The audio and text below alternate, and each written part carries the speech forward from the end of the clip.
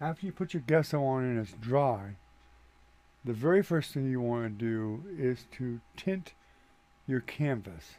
Now say blue. I'm just picking blue because say I'm doing a landscape and I want the sky to be blue anyway, so I'm going to lightly paint this whole canvas with blue. Just as quickly as I can. It doesn't really matter the lines in it or whatever, just spread it out.